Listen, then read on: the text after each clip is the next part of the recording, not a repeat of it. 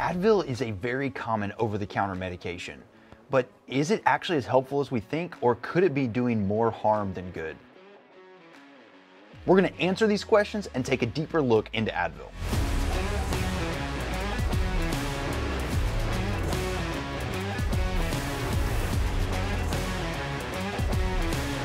All right, before we get started, I do have to throw this out here. This is not medical advice. Do not use this as a substitute for professional medical training, for professional medical consult, or for the instructions on the back of a pill bottle. I'm just another guy on the internet offering some information, so do your due research and don't use this as your medical advice.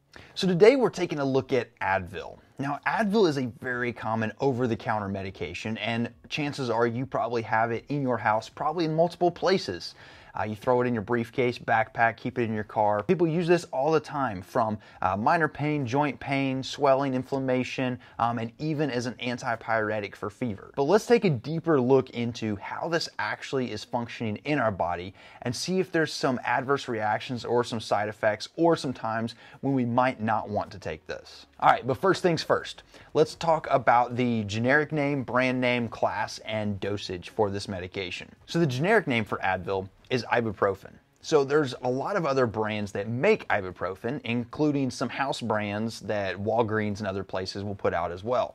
But Advil is one of the more common name brands that you see. So generic name, ibuprofen, and then you'll see brand names like Advil or Motrin, or other house brands as well. This medication falls in the drug class as an NSAID, a non-steroid anti-inflammatory drug. This medication's in the same drug class as aspirin, which is the last medication that we did, but there's some slight nuances that make this a little bit different. Now, as far as dose goes, for an adult, a dose is typically 200 to 400 milligrams. Once you get into the prescription side of things, you may see 400, 600, or 800 at any given time, as it's prescribed by a physician. Typically, it's recommended not to take more than 800 milligrams in about 6 to 8 hours. So you need to wait that time frame before you redose and take another dose of that medication. As with any medication, we want to take the lowest dose needed to get the job done.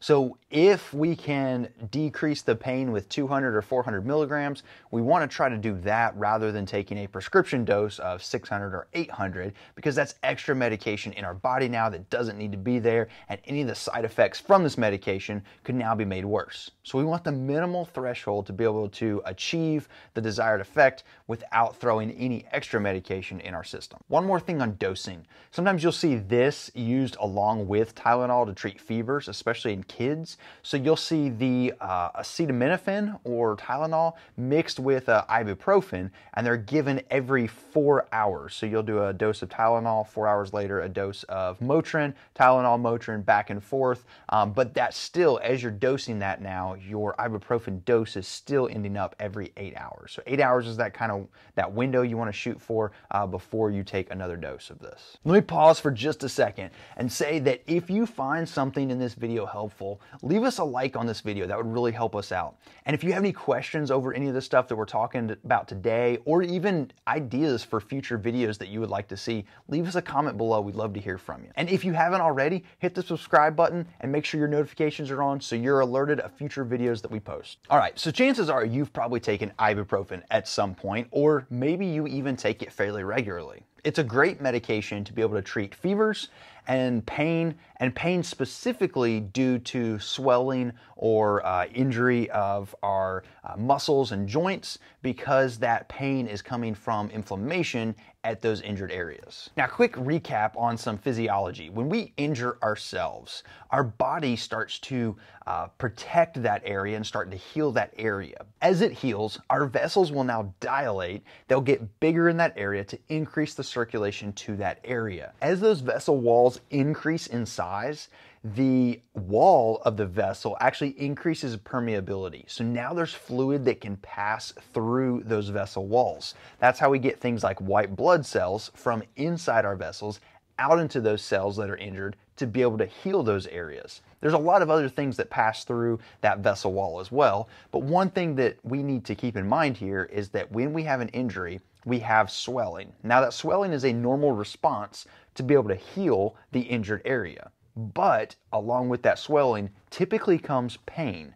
Now, pain is a great receptor because pain will let us know, hey, something's going on at this area that we should be aware of.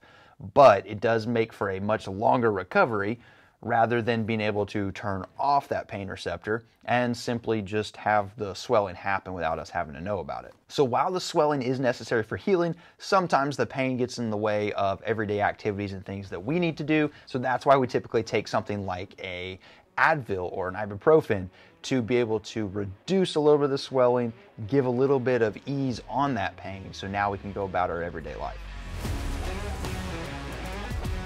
Let's take a little bit deeper look into how Advil works in our system. So if you remember from our aspirin video, if you've seen that one, we talked about how these things called prostaglandins are responsible for pain, inflammation, swelling, and ultimately some of the healing properties that we also get at these injured areas. They're also responsible for things like blood clotting and increasing the mucosal layer inside your stomach. So if we are trying to stop the pain and inflammation from an injury where there is swelling, we probably want to stop the swelling. And by stopping that, if we can stop those prostaglandins from creating this big mess, that's ultimately what we need to accomplish to be able to stop that. So there are these things called cyclooxygenase, and there's different types of them. They make different types of prostaglandins. Without getting in the weeds too much, that cyclooxygenase is what we are trying to inhibit by taking either an aspirin or an Advil. Now, the difference between Advil and aspirin is that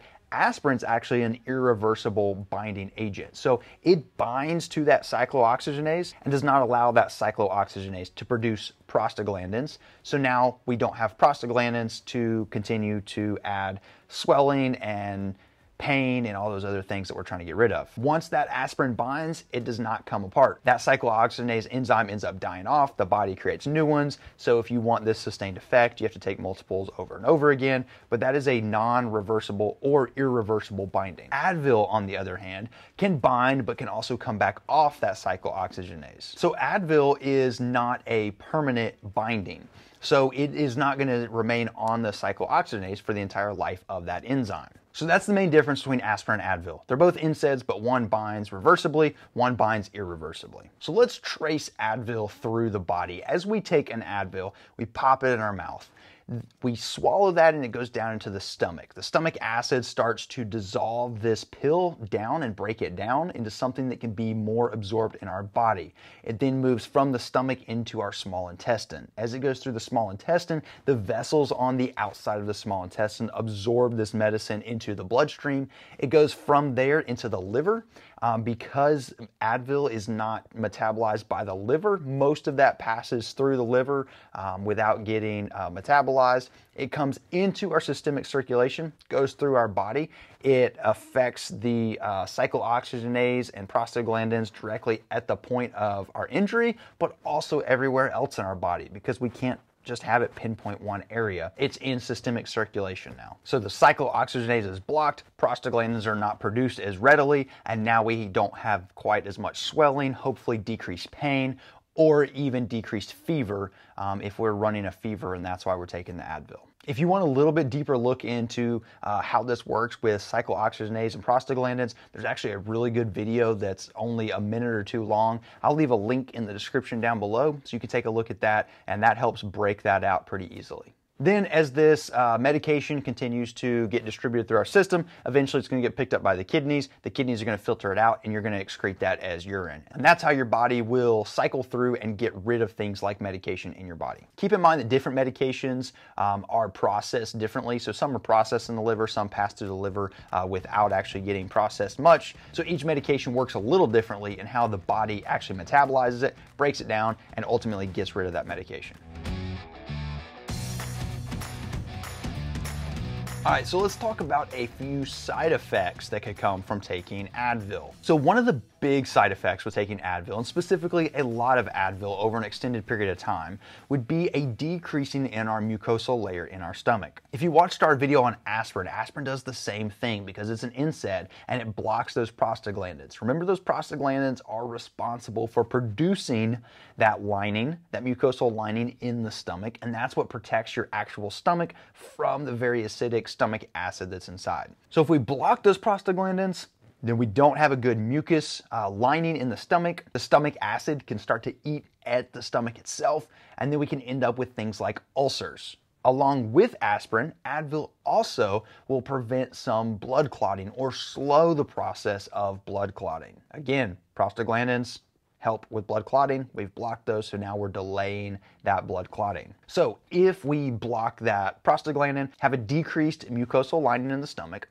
end up developing an ulcer, and then we have some bleeding from that, well, now we also have difficulty with our body being able to clot there as well because of the effect that the prostaglandins or the lack of prostaglandins has on our clotting cascade. This is also an important point for someone that has Advil in their bag for adventure medicine or for going hiking or camping. If you have an injury with bleeding, Advil may not be the drug of choice because now we are prohibiting some of the body's natural means to be able to clot and stop the bleeding at that injury. So if you're giving Advil as pain relief after you have a deep gash or a large cut that you had a hard time getting the bleeding to stop, if you give Advil, then you may have further problems with trying to get that bleeding to clot. So especially if it is a severe wound that you're treating, don't try to treat that pain with aspirin or Advil because that can make problems worse. So as we mentioned a minute ago, the kidneys are responsible for getting this medication out of the body.